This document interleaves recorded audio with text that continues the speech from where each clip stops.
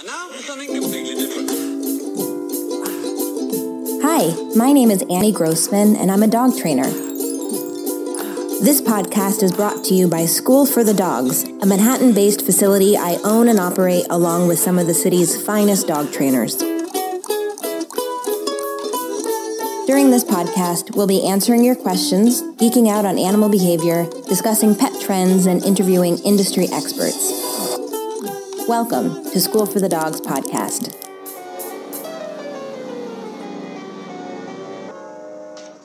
Hi, this is Annie. Thanks for tuning in to our second episode. In the last episode, I spoke about how I got interested in dog training to begin with.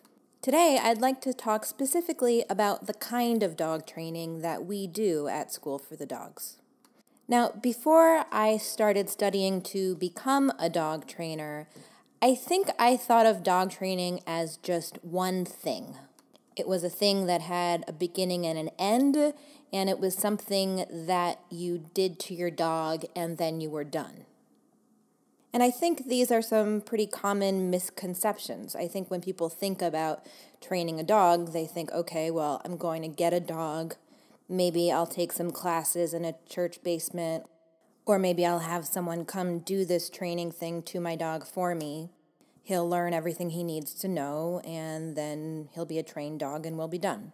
And I know when I first got my dog 13 years ago, it certainly never occurred to me to seek out different approaches to training. There was a dog daycare near where I lived. They had classes. That's where I went. I don't think I asked any questions about what kind of training they did because I didn't know there were different kinds of dog training, and even if I had known, I'm not sure I would have thought that it really mattered. I just wanted a dog who was trained, and however we got to the point of him being trained was besides the point. Now, of course, I have a completely different take on the subject. For one thing, I like to ask my clients to consider what it really means to have a trained dog. There is not one universal training goal that we're all trying to get our dogs to aspire to. And because every dog is different, and each one of us has a different life situation in which we're injecting that dog, no two people are going to ever have the exact same training goals for their dogs. And beyond that is the fact that training isn't something that stops. And that's because dogs are constantly learning. All animals are constantly learning. It's how we stay alive.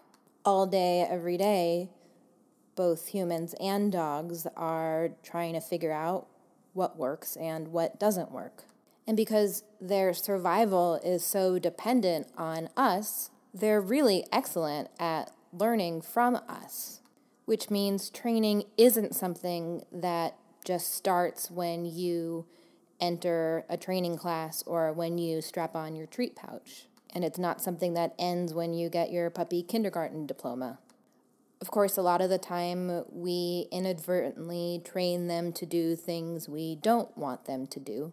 And that's why I think it's important to understand the basics of learning theory and understand how conditioning works in order to train them more effectively to do the things we want them to do. And that's why it does matter what kind of training you're doing if you want to train effectively and look at why what you're doing is or isn't working. So in this episode, I want to go over some of the names that are given to the kind of training that we do at School for the Dogs and talk about why I like some of these terms better than others and what they each mean. I don't want to talk too much about all the other kinds of training that exist. We can talk about other kinds of training in future episodes, but if I just had to broadly define all the other kinds of training that exist, I'd say they're generally rooted in punishment. Now, I'm not saying I never use punishment. I do. It's just like way down at the bottom of my toolbox, and I'll definitely be talking about why that is, but to put it most simply, the definition of punishment is that it discourages the likelihood that a behavior is going to happen again. And of all the reasons why I don't like having to use punishment, really the major one is that in order to be punishing a behavior, in order to be discouraging a behavior, I have to have a behavior present to discourage. And in my experience, it's possible to manage a dog's environment with such precision and to manipulate the consequences in such a way where I'm not going to get behaviors I don't want, so therefore I'm not going to have anything to punish. The opposite of punishment is reinforcement, and positive reinforcement training is a label that's often given to the kind of training that I adhere to, and I often call it positive reinforcement training myself, although this isn't my favorite label for it. Positive reinforcement simply means that it's training that involves adding something to a situation in order to encourage a likelihood that a behavior is going to happen again. Like I said, punishment is about discouraging a behavior, and reinforcement is just the exact opposite, encouraging a behavior. In this context, the positive simply means that we're adding something. But one of my beefs with the term positive reinforcement as it applies to dog training is I think people often misunderstand the positive part of it. I think some people misunderstand the positive as if it has something to do with being smiley and gooey and nice. And I promise you, you can be a total cynic. You could be a very sarcastic person and still be a perfectly good positive reinforcement trainer. I've also encountered people who think it has something to do with positive thinking. Like if you think your dog is going to be good, he will be good. And that might work, but it's not positive reinforcement training. And maybe the most frustrating way that I've seen people misinterpret positive reinforcement training is when they decide they're only going to focus on the good things or the positive things and ignore everything else. But again, the positive in positive reinforcement doesn't refer to positive as a good thing. It's positive as in addition. When we use the word negative in dog training, we are also not referring to something bad. We're referring to taking something away. So while you can be a good positive reinforcement trainer who is focusing on lots of good behaviors and reinforcing those good behaviors, you're not being a positive reinforcement trainer because you're focusing on the good behaviors. You are positively reinforcing behaviors by adding something to the equation in order to encourage the likelihood those behaviors are going to happen again. Otherwise said, positive reinforcement doesn't refer to any specific behavior, be it good or bad. It refers to the consequences of that behavior. And another tricky thing to keep in mind about the term positive reinforcement is that positive reinforcement is happening all the time. And I don't just mean that you might be using positive reinforcement in training when you don't mean to, which is possible. I mean, your dog is being positively reinforced all the time in ways that have nothing to do with you. In fact, anything that your dog does, he's doing because in some way it's been reinforced. But the reinforcement might not be something that was doled out by you. Many behaviors are positively reinforced simply because they work. They either work in making the dog or you or whoever's being positively reinforced feel good, or they have an effect, the desired effect. Putting one foot in front of another is positively reinforcing if your goal is to move forward. So while the term positive reinforcement training means that we're focusing on using positive reinforcement to get what we want from our dogs, I don't love it only because I think it makes positive reinforcement seem like it's some sort of special thing that can be used rather than an innate part of life that is in use all the time. We all engage in behaviors that are positively reinforced all day, every day. If you're training using positive reinforcement, it means you're very specifically trying to lasso its power to achieve certain goals. But it's at work even if you're not paying attention to it. And like I said, all you really need to do to understand what reinforcement is to look at all the things you do, all the things your dog does, all the things anyone does all the time.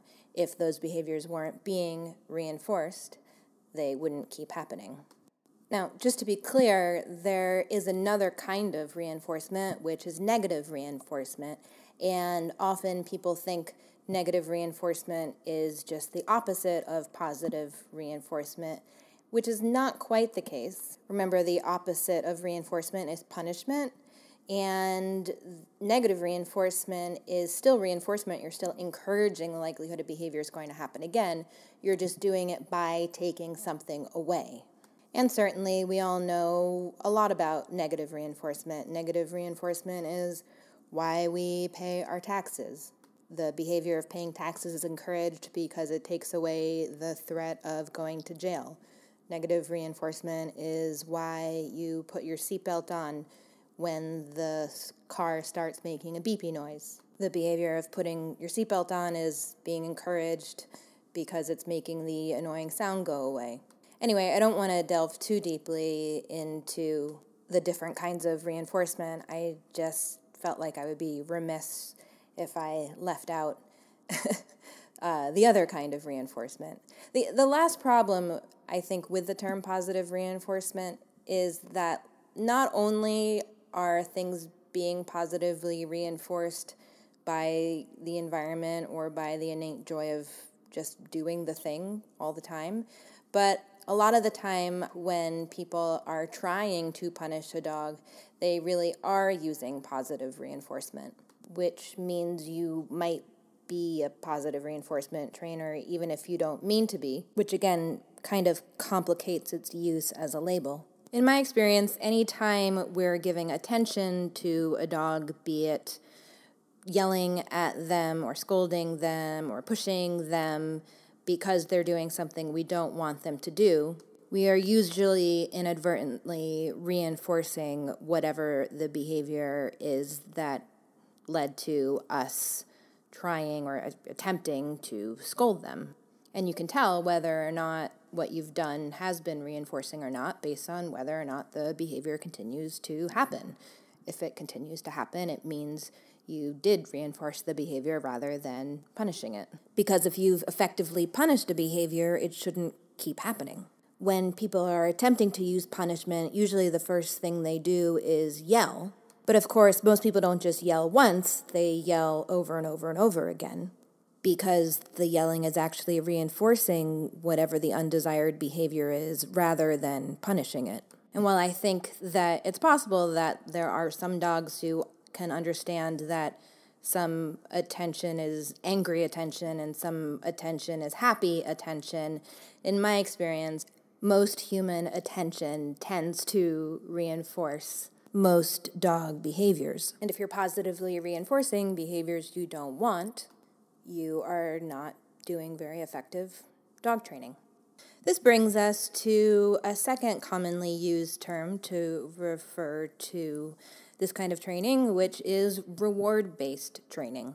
And again, I do use this term, but if I don't love it, it's again because I think it's easily misunderstood. One reason is that I have seen people dismiss reward-based training as training that has to be done with treats. And while I certainly do use a lot of treats in training, I think a good dog trainer understands that there are many things a dog finds rewarding, and we can use all of those things in training. Attention can be rewarding, play can be rewarding, your presence can simply be rewarding. So it's not just about pushing treats into a dog's face all the time, which I think can be kind of the caricature that comes to mind when you picture someone describing themselves as a reward-based trainer. There's also the same problem that arises when you're talking about positive reinforcement training, which is you could inadvertently be rewarding lots of behaviors you don't want. Like I said, because attention's so rewarding to most dogs, yelling can often prove to be rewarding to a dog. But that's not really what reward-based training as a term is meant to describe. Now, a lot of people call this kind of training science-based training, and again, I sometimes call it science-based training. But my issue with that term is that I think it's too broad. What we mean when we say we're science-based trainers is that we're using what we know about the science of behavior to teach dogs how to live in our world using the most effective, least aversive techniques we can. And the science of behavior is really the science of how animals, at least non-extinct ones, evolved to adapt to their environments in order to survive long enough to procreate. And that's a process that involves being really good at learning. Certainly, reinforcement is a big part of that, but punishment is part of that too. So dog trainers who use punishment before they use any other methods of training might still be using training methods that are rooted in science and could also call their kind of training science-based training. Force-free is another label often given to this kind of training, but it's another bit of tricky nomenclature. We definitely try and give our dogs choices in training. We try to set things up so that the right choices are the attractive choices. And we certainly avoid using coercion and causing pain. But there are times when, in the interest of training, we put dogs into situations that they might not choose to be in on their own. And there are also times when we arrange situations so that a dog really only has a single possible choice he can make. And you could certainly argue that if you're only providing one option of what to do, you may indeed be forcing the dog to do that thing, even if the result is not going to be something unpleasant for the dog. The last term that I want to talk about, which is often applied to this kind of training, is clicker training. Now, a clicker is a small handheld plastic device that you operate with your thumb, and it makes a sharp sound. It's used to indicate to a dog that he's done something that we like, and it's always followed by some kind of reinforcer. It both acts as a way to give very quick, very specific information, and it also kind of helps standardize the whole process, because sometimes you're going to be giving a piece of turkey as a reinforcer, and sometimes your reinforcer might just be patting your dog on the head or throwing a ball, but the click is always the same, whether I do it or you do it. And it's the same no matter what the reinforcer is that's going to follow it. In that way, I kind of think it's like when you get paid for a job with a check. It represents that something reinforcing is in store, and it's just an easier thing to exchange in a transaction than giving somebody gas for their car and groceries. I love using a clicker. There are so many great things about using a clicker, and I use clickers often.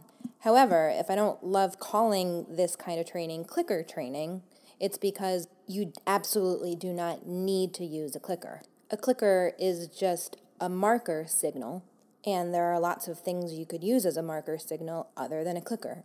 I often use the word yes. There are some trainers who don't say anything at all. They might make a motion with their hand as a marker. Some trainers make a little sound with their tongue. And there are certainly lots of training situations where you don't need to use any marker signal at all. I've certainly had clients who are totally turned off by the idea of using a clicker. They don't want to have something in their hands. They are worried they're not going to remember to have it around, or it just turns them off when they think they have to use some kind of device in order to train their dog. And I always tell them you don't have to have any kind of device in order to train your dog. If you don't like using a clicker, don't use a clicker. So I think it's sort of reductive to call this kind of training simply clicker training, since it's just one of many possible tools. I always say it's kind of like calling writing pencil moving. Yes, you can use a pencil to write, but there are certainly lots of other ways to write too. So, what do we call this kind of dog training? Well, I like to simply call it good dog training. And I'd like to go over some of the ways that you can spot good dog training. It was only after I started calling it good dog training that I realized it's kind of a funny rearranging of words or play on words, which was not my intention, in that it contains the phrase good dog. And one of the reasons why a lot of people want to do dog training to begin with is in order to net a good dog. But of course, what is a good dog? Certainly what's good to me might not be good to you. And societally, what we want from dogs has changed from one period to another.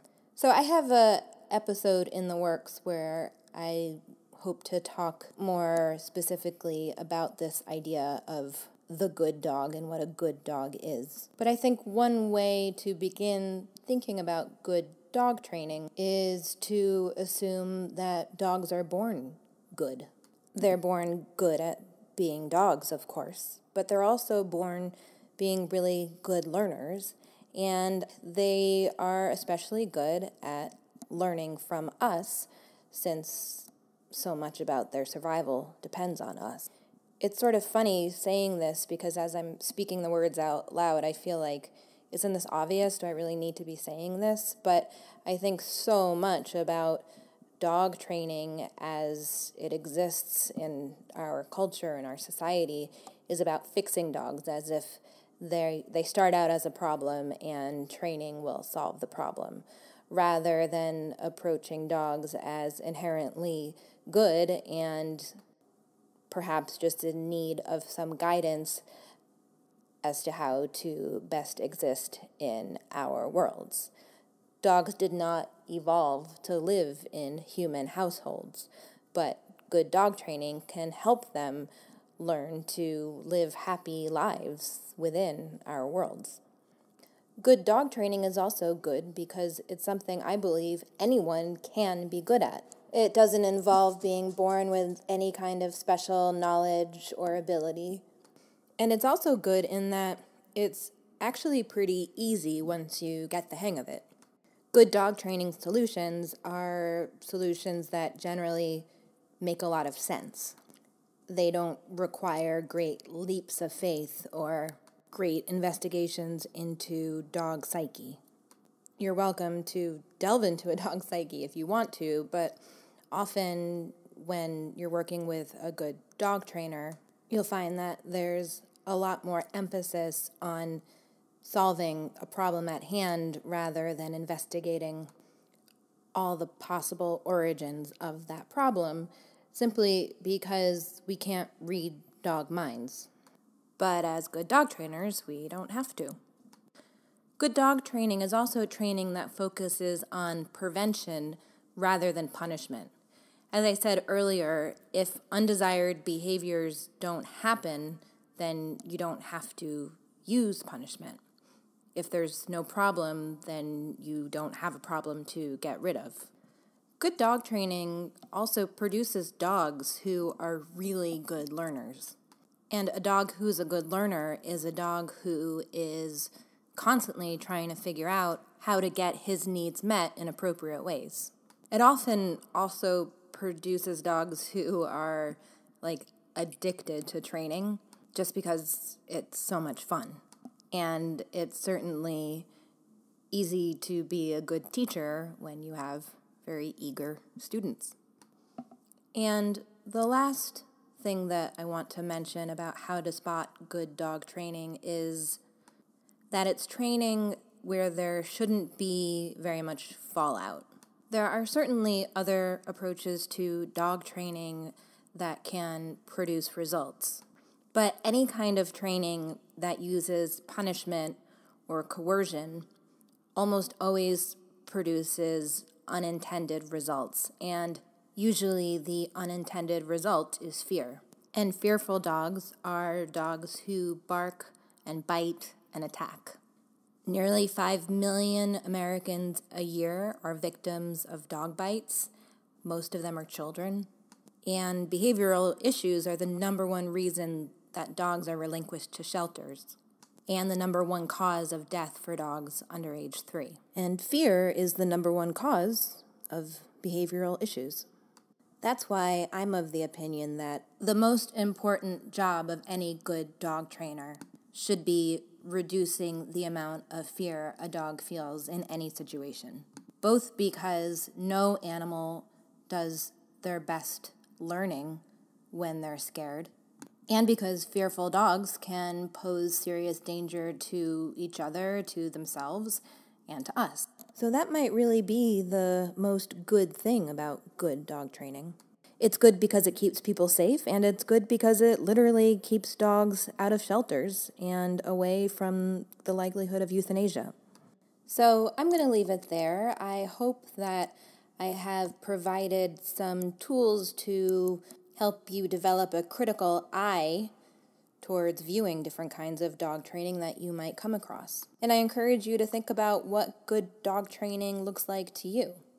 I'd love to hear your thoughts on the subject. You can join the conversation in our Facebook group, and you're also welcome to email me, Annie@schoolforthedogs.com. Fun dog fact of the day: did you know that in The Wizard of Oz, Dorothy's little Cairn Terrier was named Toto, of course, but Toto was actually a nickname. His full name was Teetotaler, because, like most dogs, he did not have a drinking problem.